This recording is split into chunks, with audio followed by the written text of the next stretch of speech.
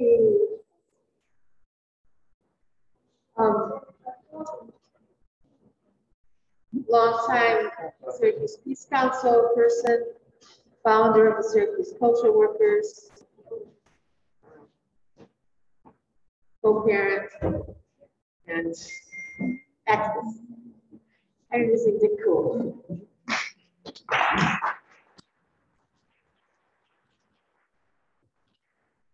I'm going to stand up at least for a little while.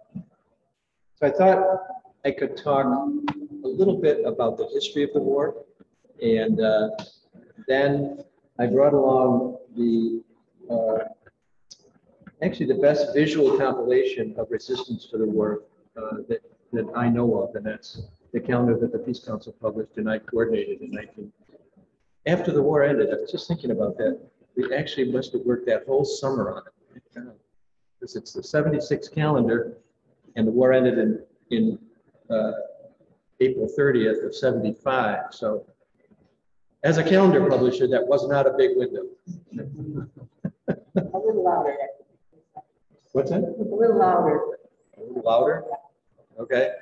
How's that? Yeah. So I think it's important to understand the carnage that Vietnam represented. I mean, you know, we hear quite a bit about the killings in Ukraine today and the carnage, the destruction. Vietnam was exponentially greater than that. 3 million people were killed in Vietnam alone. 3 million people died. And in Laos and Cambodia, approximately another 2 million were killed. And about 10 to 15 million people were internally displaced in those countries. And that does not even include things like the Agent Orange defoliation. In approximately half of North Vietnam was defoliated, rendering it impossible to grow crops. You know, congenital diseases, both in terms of the Vietnamese people and also the U.S. GIs who were involved in ground fighting. Okay, so the war, I mean, let's back up just a little bit. Ho Chi Minh, who is considered the father of Vietnam, if you have not heard of him, which you may not have, founded the Viet Minh in 1941. And the Viet Minh was a nationalist and a communist organization committed to freedom and independence for Vietnam. At the time, Vietnam and Indochina in general were under the control of the French. It's called French Indochina.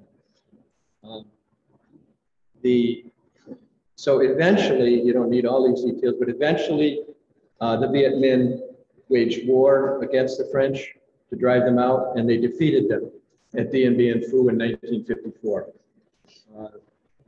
And of course, the French vastly outgunned, you know, the Vietnamese, but the Vietnamese still won. They were fighting for their country, and just as the Ukrainian people are fighting for their country, and that makes an incredible difference in the ability of people to resist.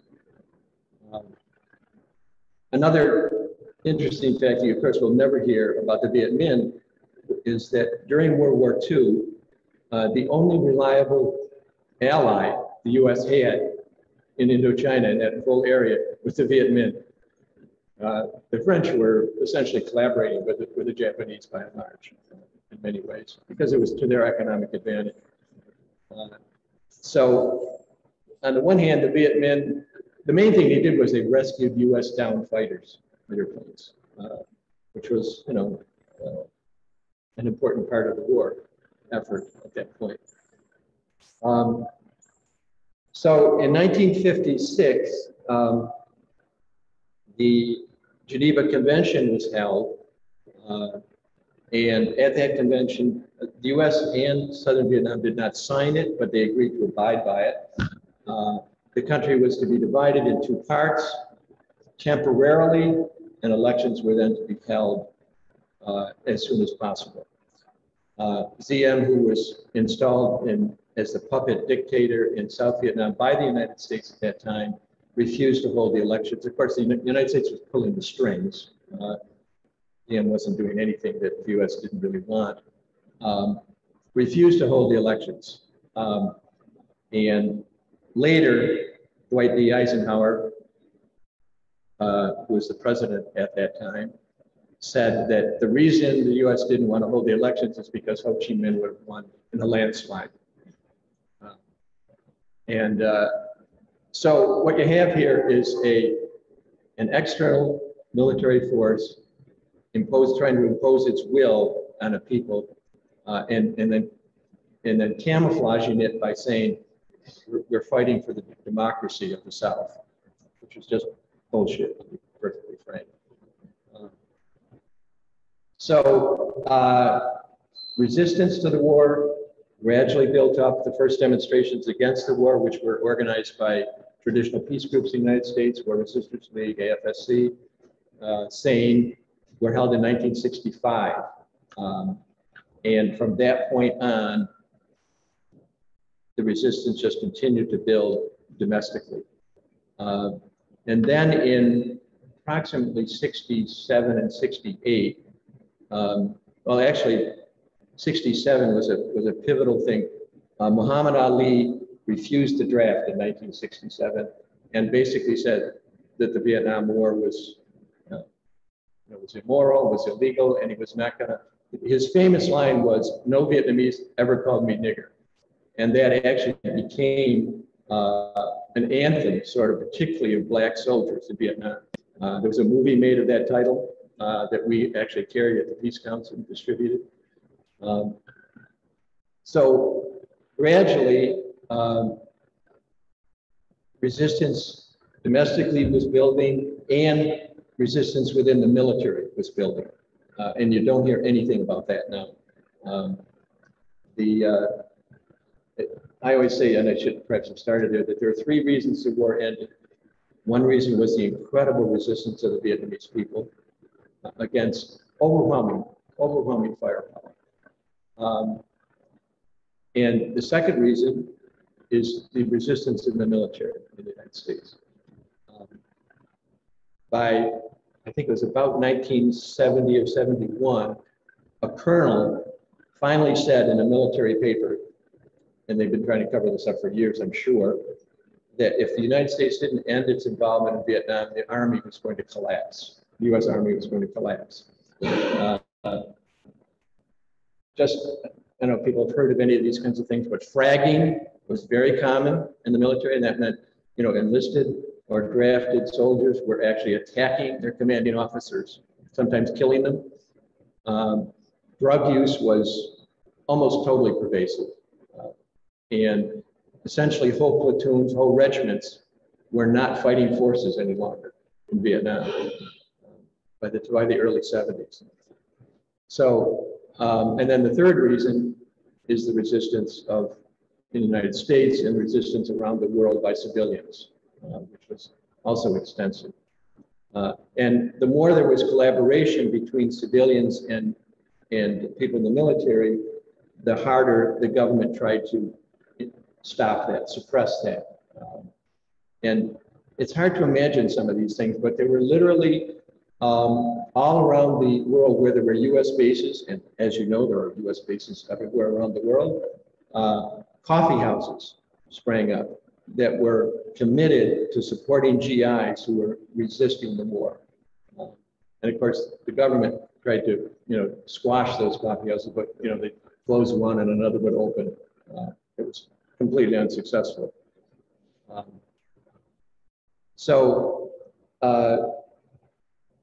The internal things in Vietnam were also going on at the same time.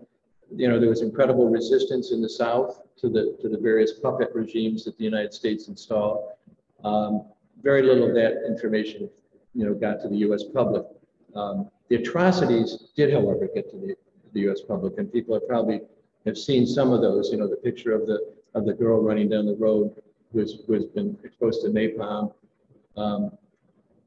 The assassination by I think a CIA actually in Saigon of a suspected MLF soldier, shot him in the head and it was recorded, on national television.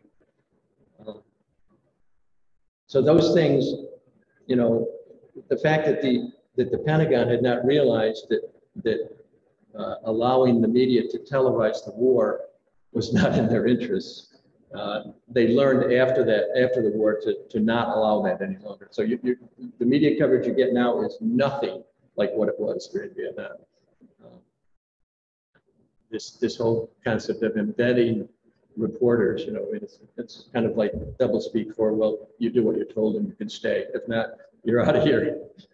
1971, 1970 was Kent State and Jackson State.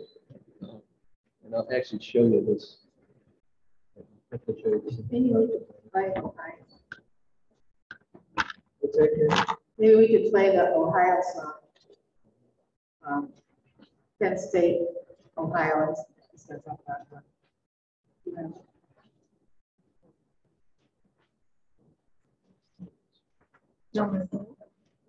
So this is the piece that we did for Kent State and Jackson State. And essentially the point we were trying to get across was Kent State made massive moves. Don't know what Kent State is. There was a protest going on the Kent State University campus, and the National Guard was called in by a relatively conservative and reactionary governor, and they ended up killing 4 students and injuring another 16 at Kent State. And then 14 days later at Jackson State, which is in Mississippi, students were protesting again, predominantly black students, and 2 students were killed and 30 were wounded. That did not make any national news whatsoever.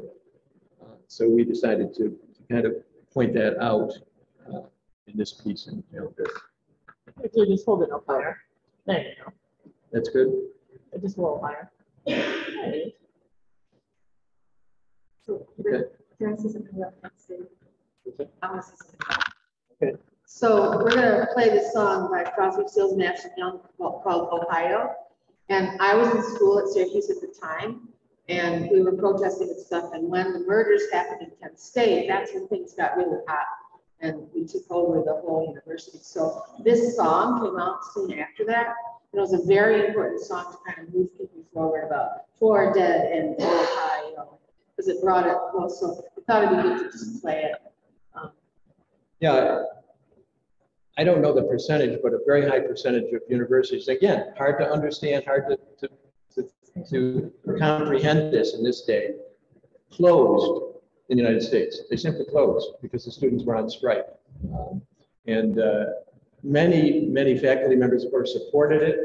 And Syracuse University was kind of late to, I think it eventually closed. Yeah, it did. Yeah, but it was not one of the first ones to close. And at the same time, there was sabotage going on in the United States. ROTC buildings were being attacked, and various other activities were going on in terms of anti-military. In other words, what I'm saying is it wasn't simply demonstrations in the street, although there were massive demonstrations across the country going on. What's that? Draft resistance. Draft resistance being one of them, yes. I mean, the government, by this time, by the early 70s, was having a hard time finding enough bodies to send to Vietnam. And the draft had been, when it first started out, it was more or less a, if you didn't have a college deferment, then you were liable to get going to the draft. And then they instituted a lottery to try to make it fairer. And so everybody was kind of, oh, I hope I get a high lottery number, that kind of thing.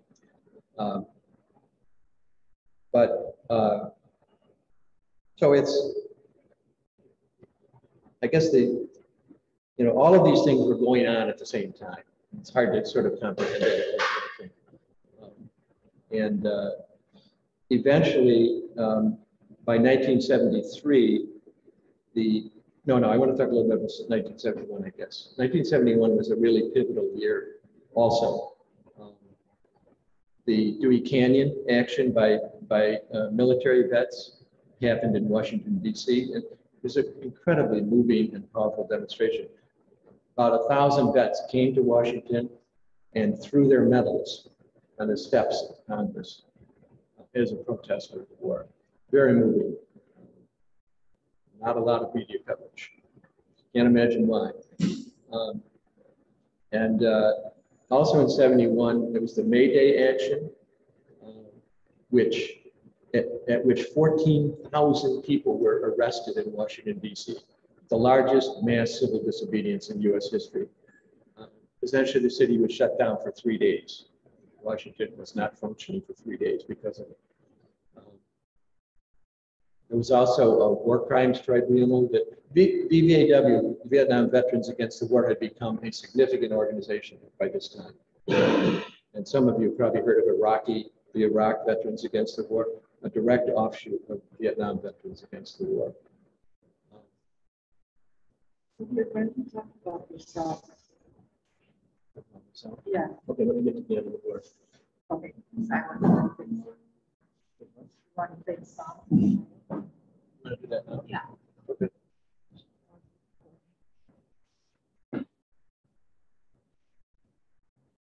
By calling you, hang in there to Vietnam a little bit longer, though I know it's been too long. Whole albums like this with Crosby, Stills, Nash and Young were around anti-war, social justice and freedom coming out. It was an amazing time culturally. Yeah. Absolutely. And I have a ton of songs that I'd like to play, but I could go back to Dick's story. I mean, there are so many things to talk about in terms of the opposition to the war, but some people may be familiar with this. Go higher. No, you did, sir. This is my thumbs up. Ronald Brazee, well, I should say, Buddhist monks began to immolate themselves in southern Vietnam as obviously, an incredible protest of the war. And eventually that movement came to the United States. And about 65 people immolated themselves in the United States in protest of the war over a period of 5 or 6, 7 years. Do people know what that means? Immolating themselves? Lighting themselves on fire. Oh. And leaving information about why they're doing it. Usually having some, group of people there who can then interpret what they did. I don't know if Ronald Brazee had that or not. But in 1968, he immolated himself in front of the cathedral in downtown Syracuse.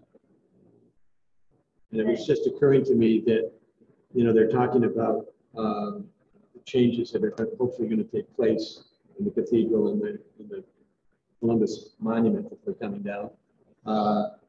There could be a monument to Ronald Brazee. That would be extremely appropriate.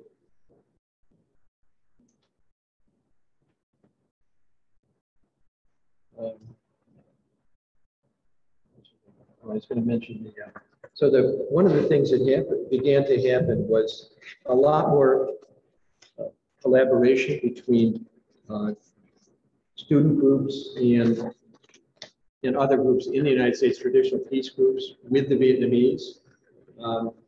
And one of the things that evolved out of that was the People's Peace Treaty, which was essentially a document agreed upon by a large group of Vietnamese and a large number of organizations in the United States. Essentially it outlined, as any treaty would, how the war could be ended by way of a treaty. And this is one of the visuals that was used in that campaign. We have declared peace by the Vietnam. And it was done by Vo Dinh, who was one of the artists in Vietnam who was creating artwork in an attempt to stop the war. And as Karen said, one of the cultural workers. So, just very quickly, I guess, the Paris Peace Accords were signed in 1973. January of 73. They stipulated that the NLF or the PRG, which was the resistance group within South Vietnam, South Vietnamese government, such as it was at the time, and the North and the United States would all agree to these conditions. And one of them was the return of POWs to the United States, which of course had become a big political issue. These were essentially war criminals who were dropping bombs on civilians, but they sort of became heroes in the United States, at least to some people. So one of the provisions in the Paris Peace Accords was POWs be returned. Another was that the U.S. begin to withdraw its troops from Vietnam. Within several months, it became clear that the U.S. wasn't going to honor any of those things in the treaty. One of their tactics was to take their military people and just to take their uniforms off and to, have them stay in the country and do what they've been doing, just as mercenaries, more or less. So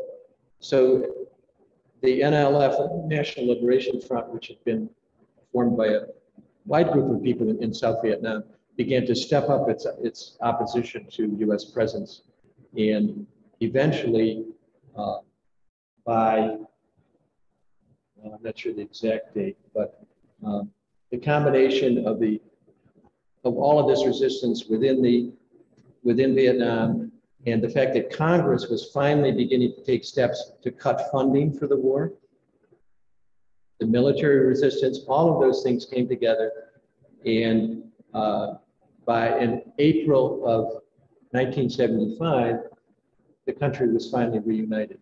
And of course, the U.S. media, much of the U.S. media said, well, South Vietnam has fallen.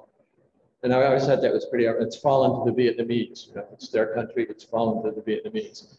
But anyway, that was the language that was commonly used, of course, because the communists had taken over. People who valued their country, who wanted to be independent from outside influences. Okay, a little bit about, people can ask questions as we go along if you wish, that's fine. My journey began in 1965. I was a student at Michigan State University. I had not been involved in any kind of, movement activity at that point. And for a variety of reasons, I decided, I did a lot of reading when I got to school. I wasn't going to classes that regularly, I have to admit. And I decided that, I also went out to the West Coast and met with some people who were involved in several formal peace groups and, talked about the war. And when I came back, I made a decision to oppose both the draft and the war. And I gradually sent a letter to my draft board, which was in Syracuse, and said, I will not cooperate with anything you tell me to do. If an individual on the board wants to contact me and talk about this more, I'd be happy to talk to them, but as an institution, I'm not going to honor you in any way. They, of course, didn't like that all that well. Eventually I had a trial in Syracuse, but the Peace Council, this was in 1966, the Peace Council was nothing like the Peace Council that it became later. It's kind of like a study group at that time. And so there was no support for what I was doing. I was found guilty on 2 counts, resisting the draft and refusing to take a physical. They'd like to pile up the counts if they could, and was sentenced to 6 years in prison. I ended up doing 2 years at 3 different federal prisons. I started out in Petersburg, Virginia, which is a youth corrections prison, and then eventually I was transferred out of Petersburg, trying to address racism within the prison, actually. This black guy and I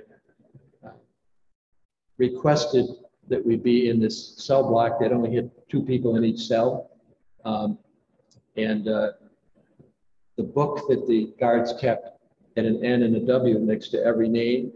And when we saw the book, an N and a W were never in the same room.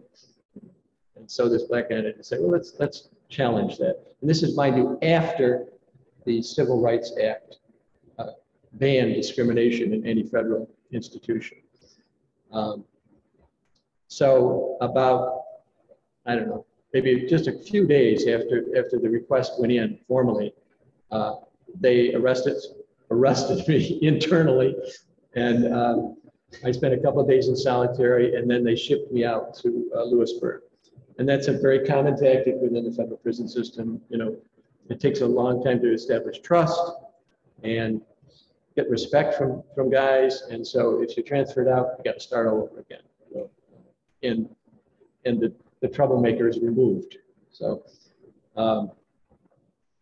and I got to Lewisburg, and Lewisburg is a maximum security prison in Pennsylvania.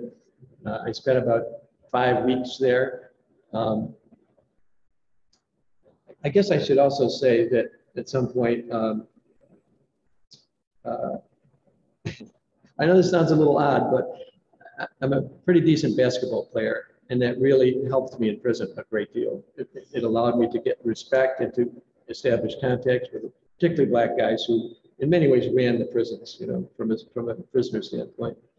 And then it culminated, the third prison I was in was Allenwood, which was a camp near Lewisburg, a minimum security camp that I was sent to. And this other protester named David Miller, who was the first guy in the United States to burn his draft card after Congress rushed through this law saying, you know, making it a federal crime to publicly burn your draft card.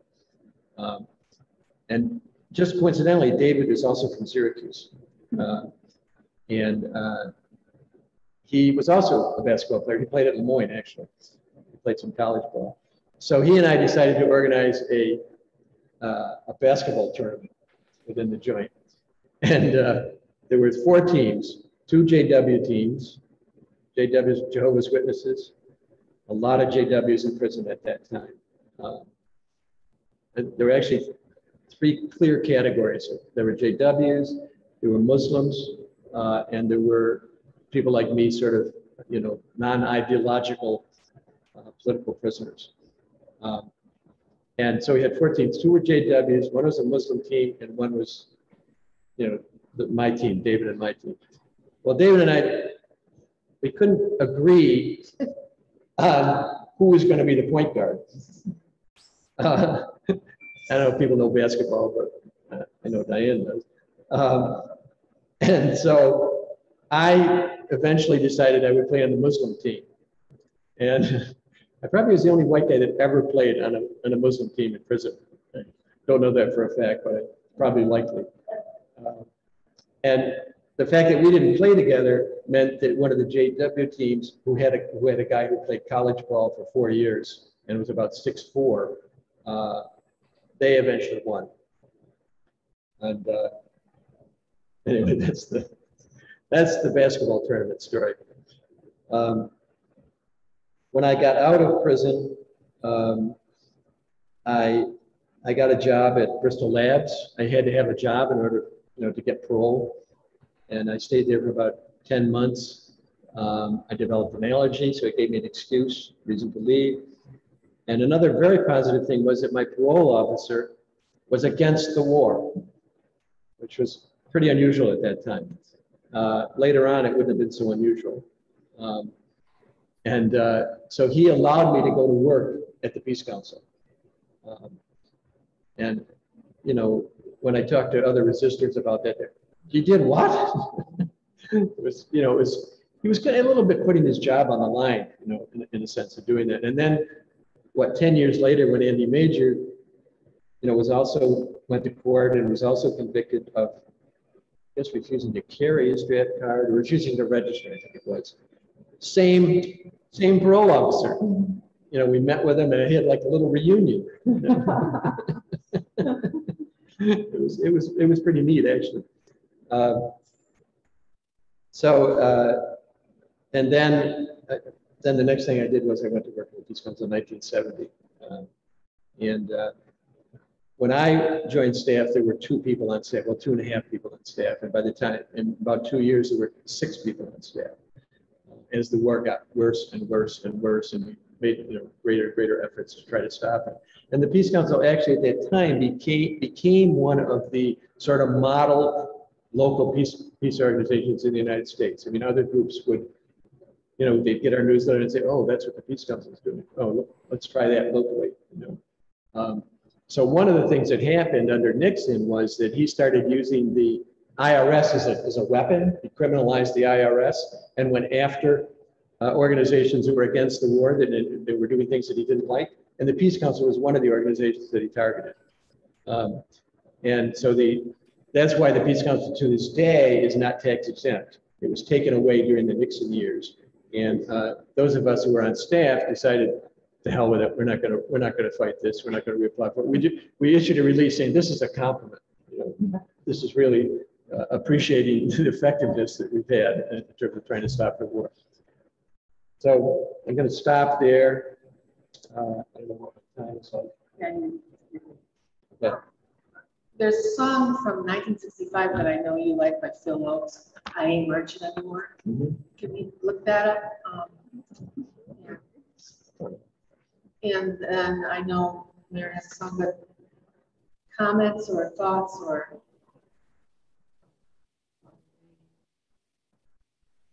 But one thing that you didn't talk about was the incredible movement of draft resistors.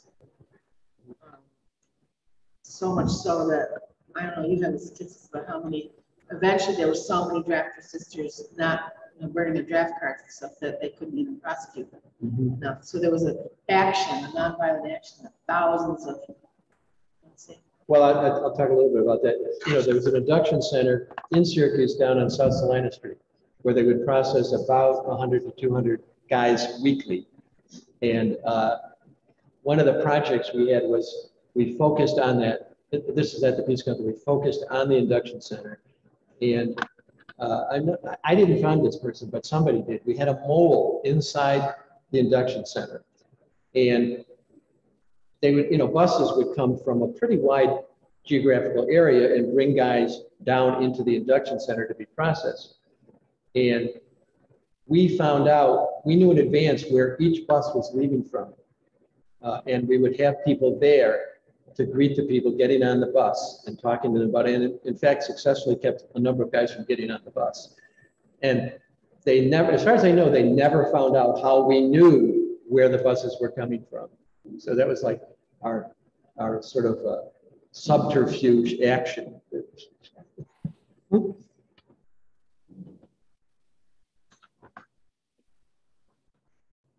a lot of these songs, like Phil Oakes songs, were written generally, but really affected a lot of people around decisions around taking action and marching.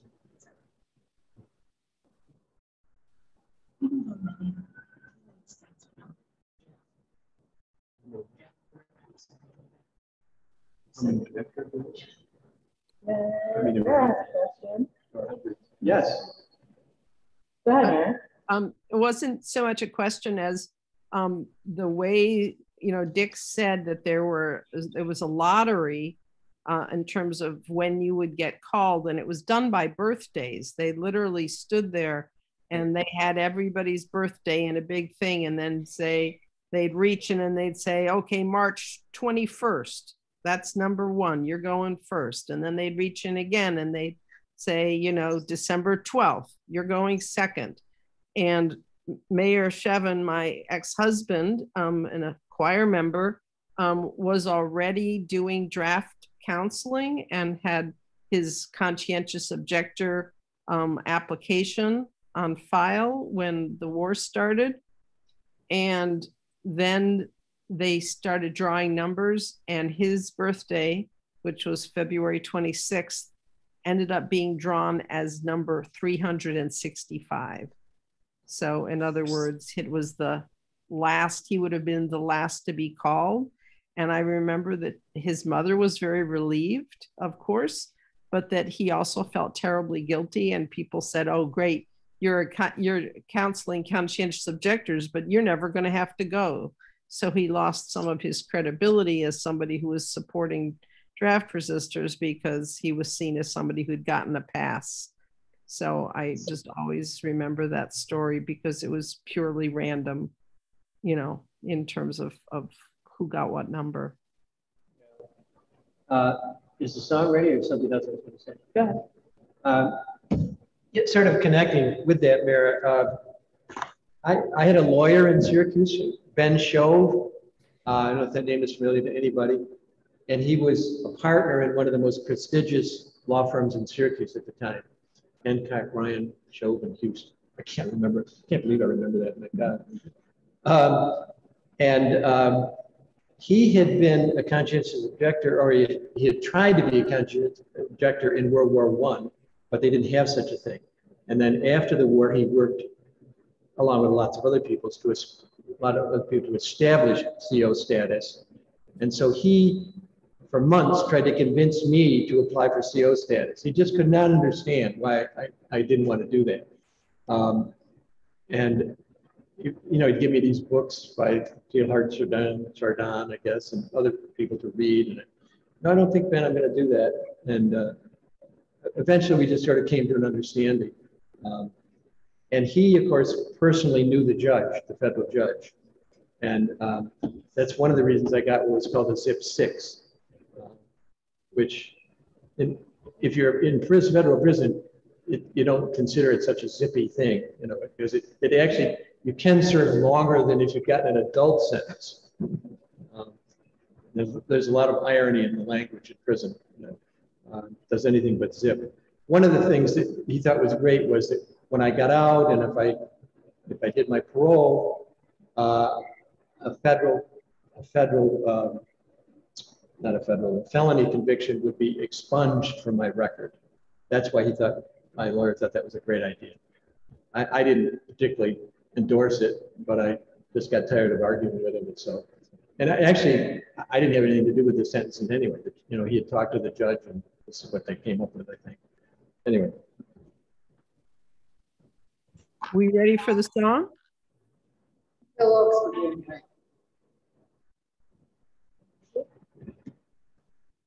We're gonna do Phil Oakes unless you're dying to sing, Mara. No, whatever. Just tell me when. Okay, thank you. I can't remember exactly. 60 to 65,000 U.S. soldiers were killed in the war. And actually, that's significant spin. About double that number is the number of soldiers who actually died in the war. They come up with that because of direct combat deaths. So when you see that figure, know that it's like roughly double that. We have a question from Cindy. Dick, explain to us why you didn't want the CO status. I felt that it was essentially cooperating with the system. I mean, it was it was a selective service that kind of issued the CO status. You had to apply, and you had to prove that you were religious, and blah blah blah. And I wasn't religious, and I already had kind of staked this ground that the selective service system shouldn't exist, that it was illegitimate. So it made no sense for me to be applying for CO status. I also felt that, to some extent, it was important to make as direct and powerful a statement against the draft and against the war as possible.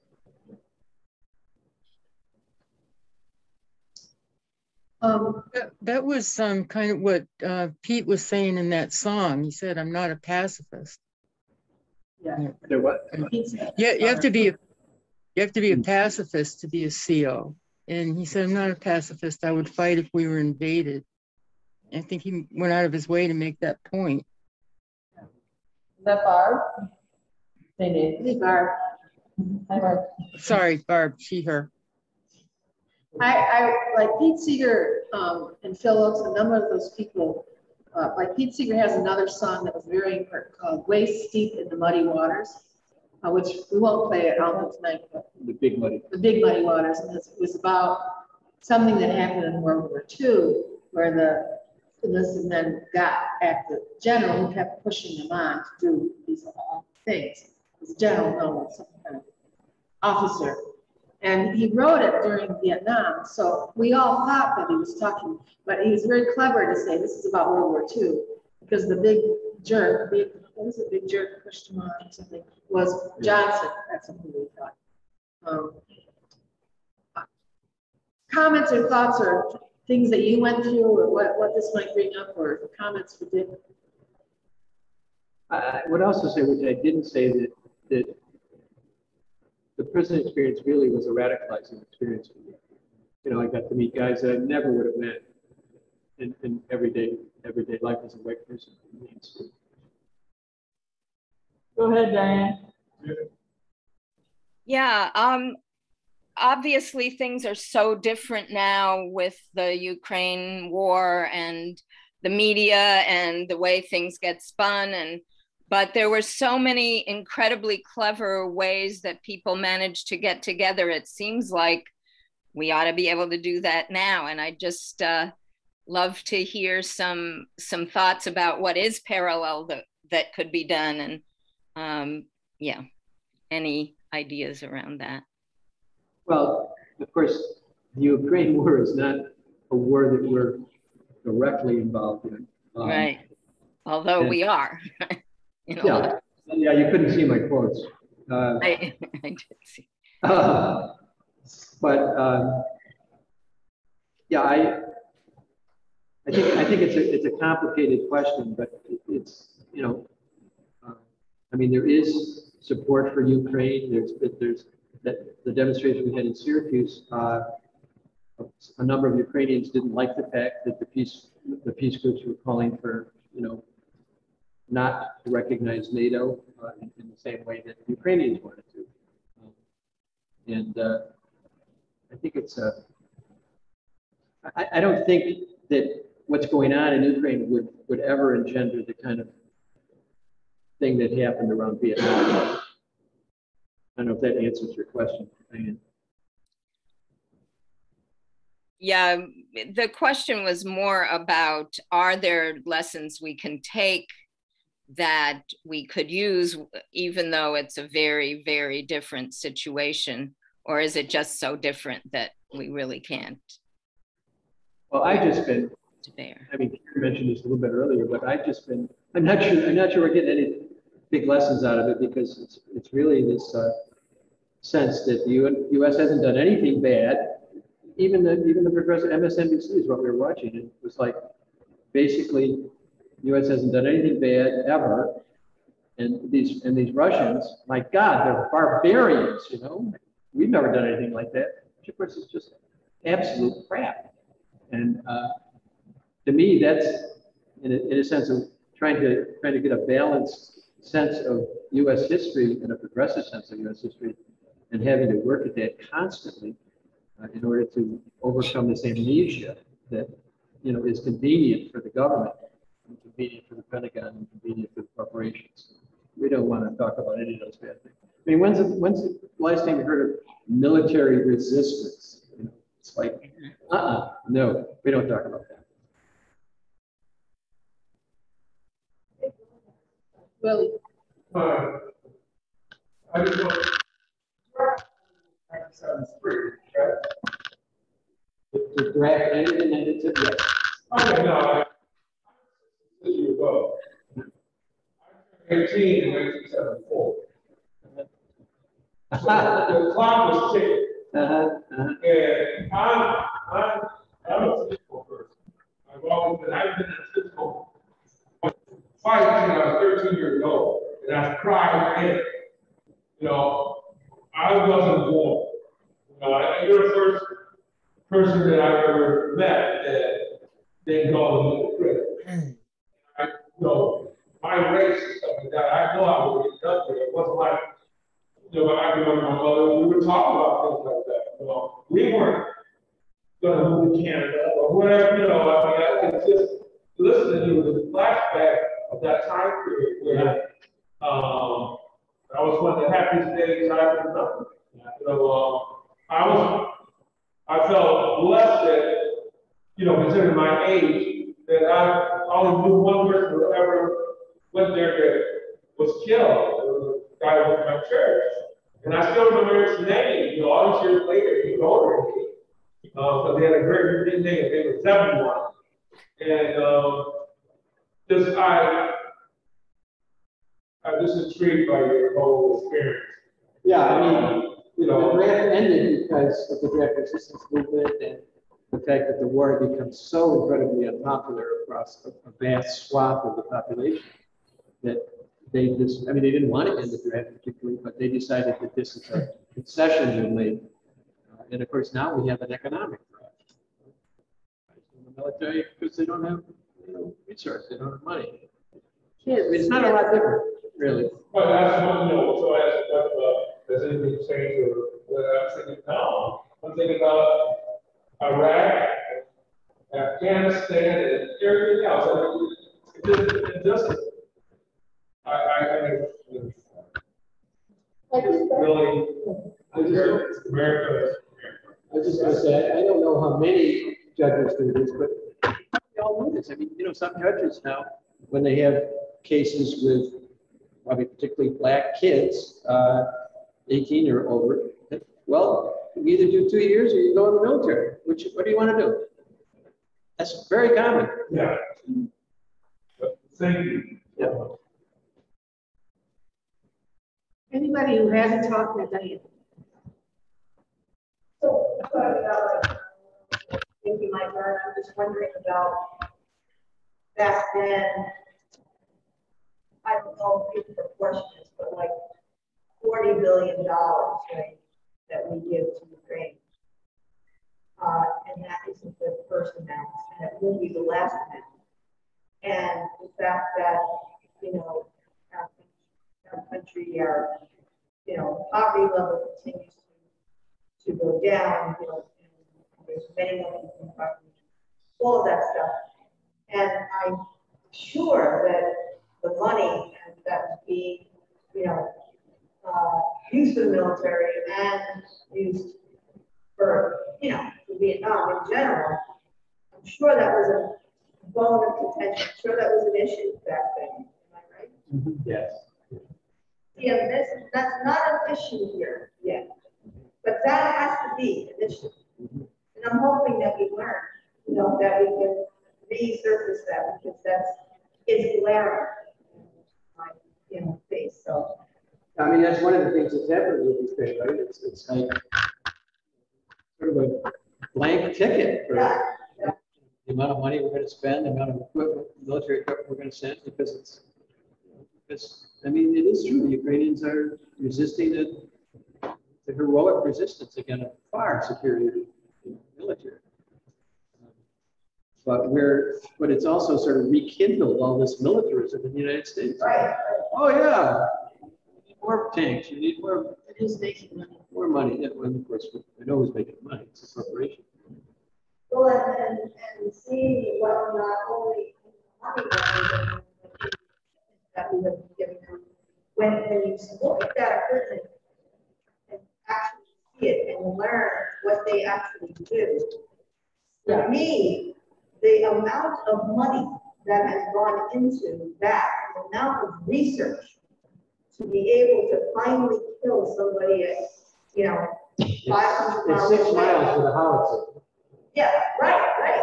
That's we've gone way beyond. But yet we don't put money into cancer. We don't put money into the things that are killing our people in general. We don't, you know, all those things. Yeah. From the basics all the way to the most. Yeah. You know. Yeah. The Times on the front page above the poll had this big picture of the howitzer that we had sent to Ukraine that was going to change the fortunes of the Ukraine because it's this, you know, the range is greater, blah, blah, blah, blah, blah. You know, the shell impact is greater. Yeah. Oh, okay. And there's a connection between the shooting spirit of our children and our people in supermarkets and that militarization and that feeling with the building up of who matters, doesn't. And I think that it's time for our hopeful speech. It's really almost time to end. I don't know if there's anybody there at Zoom who has a comment, but we were talking last night about our generation.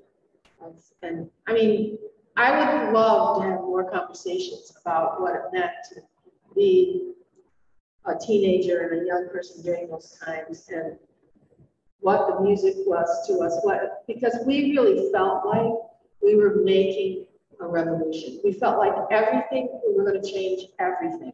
And I feel even teary saying it, but because it seemed like it was such a young child, me, you know, naive, but and so then you can easily flip into now, well, nothing happened, you know, 50 years later, what did we do? But I don't think that's true. I think that there were significant ways that my people and people of different movements, civil rights movements, women's movements started then. Holly Near was the first person who did an album that included celebrating women, Vietnamese women, you know, celebrating women's contributions. That current of what we did is where we are today, still there. And if we hadn't done it, what would it be like? And say now, if we don't keep doing it, making peace, talking about this stuff, raising issues, hello girl, then, you know, that's hopeful, but we never know what we're doing. We can't measure it very easily, but I believe that we make it. Yeah, okay, time for my hopeful speech. I mean, the reality is that, who was I talking to about this? Oh, it was Howie, actually, Howie Hawkins, so some people know probably. He was standing in front of the co-op, getting signatures on another, he's running for governor again. And, you know, Howie and I have never been real close, but I said, you know, I really appreciate your persistence. You know, it's amazing. You know, you just kept at it. I mean, you know, a lot of us have. And he says, well, it's better than sitting home watching TV. And that's true. It sounds very simple, but you know, it's important that all of us just keep doing as much as you can do, because it's not going to end.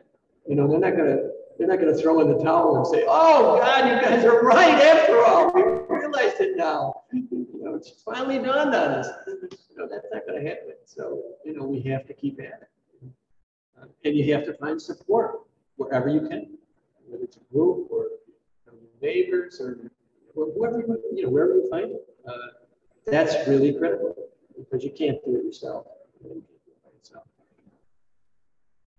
The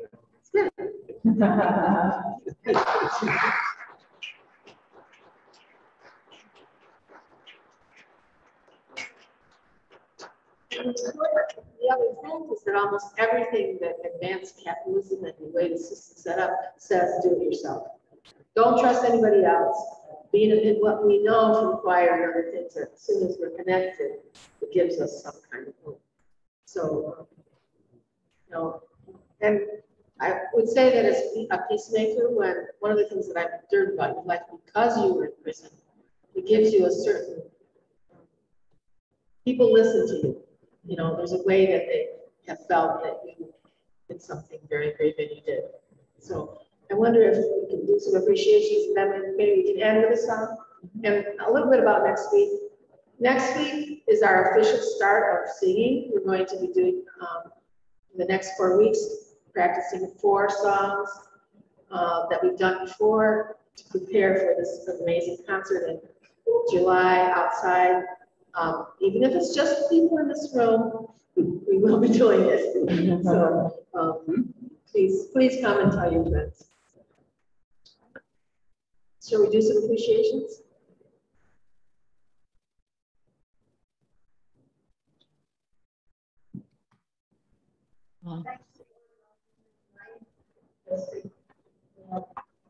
Let everybody whistle, and it's going to be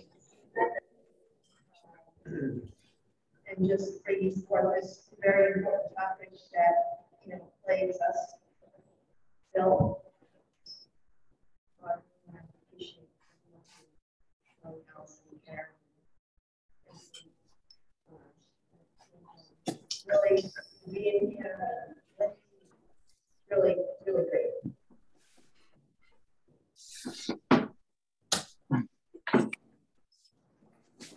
to raise their hand. Well, I want to appreciate all of you for coming. There you go.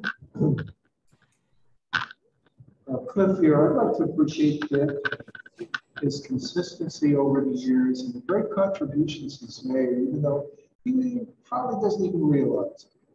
But with the cultural workers, building that up and making that an ongoing voice for positive change in the world. I want to appreciate Grace Church and Sue. This room for Monday for many years throughout the war was where the Peace Council had a potluck every Monday night with programming, with discussions, and again, to keep people connected. So Grace Church was really a part of that resistance from many And years. guess who organized this every week? And this is the first place that Holly we're staying. She came to a potluck. Other appreciations. You have some from Zoom. You want to do these ones? Okay, yeah. Cindy, you can unmute. Did you say me? Yep. Yeah, so Dick, I know you well, but I didn't know parts of this story. And weaving together all these different parts and all of these different social justice pieces with your, I mean, just totally clear, matter of fact, passion from then, from the mid 60s until tonight. It's just incredible to hear it in this way. And someone, I think it was Colleen, said this should be a documentary or something like that. Oh, it was Karen. Yeah, I just have so much appreciation, respect, and love for this work that you have carried it on for decades and decades. Thank you. And I agree with her. I love you. Full disclosure, we lived together for 40 years. I want to celebrate how much my life has been changed and transformed, and I've spiraled out from the story. It was deep, it's real, and I'm still here, and I'm so happy. Thank you, Dick, for sharing, and Karen, and all of us. I'm happy to be here. This is Diane. I would also like to really, really appreciate the clarity and this story is so important, and there's so much we know and so much we don't know, and we learned so much tonight from what you had to say. And also Karen always holding up the fact that we have to work together and that's the core, and watching this teamwork that you both have done over so many years is really, really impressive, and it showed tonight. So I just appreciate that model so much. The very first thing that we did when we started the Women's Center was a project with the Peace Council where we brought the Indochina Peace Campaign here, and that was with Jane Fonda and Holly Mead and other people, and it was a very big event. So there was a long connection with both of our passions also. As part of that, we distributed 250,000 flyers all over Onondaga County. Wow. Against the war. Yeah. They weren't just flyers. I don't think they could. I think Joan also had her hand raised at some point. Oh, and well, I was going to say to have this forum and also to always remember that the music matters so much. It's so involved and it also brings us together, but it encapsulates, it expresses the thoughts of the movements and the work. So thank you. Thanks for bringing it all together. And then Colleen said in the chat, incredible story. Thank you, Dick, so much for your talk. I learned so much and want to hear more stories like this night. These stories need telling. A lot of exclamation points. Love that. Yeah, I have an appreciation.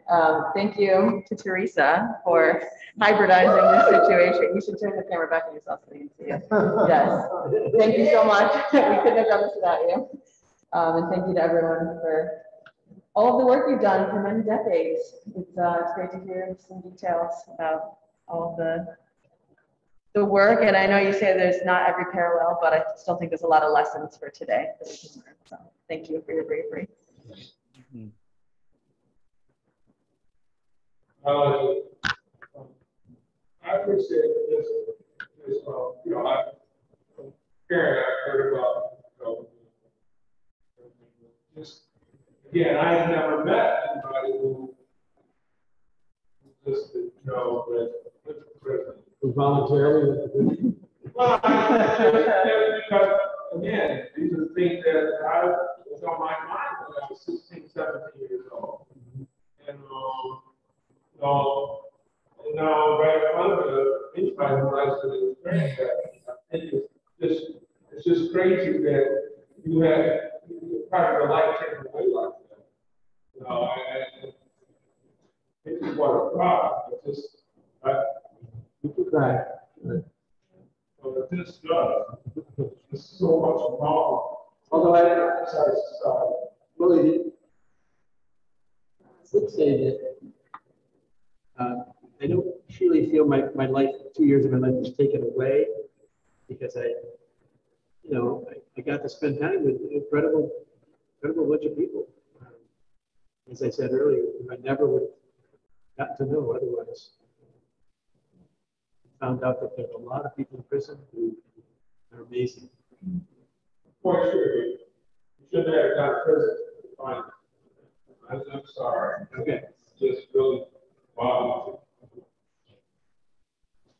Thank you for sharing. So I guess it's about time to end. How about if as we put the table, the chairs back, we sing "If I Had a Hammer," and Mara will lead us with that. How's that sound? All right, and if you're walking around, you could be clapping. And this one is livelier, so even though we won't be clapping in sync, I will understand that you are clapping. So the words are in the chat. And probably you all know this. And if you don't, you'll pick it up. So here we go. If I had a hammer, I'd hammer in the morning.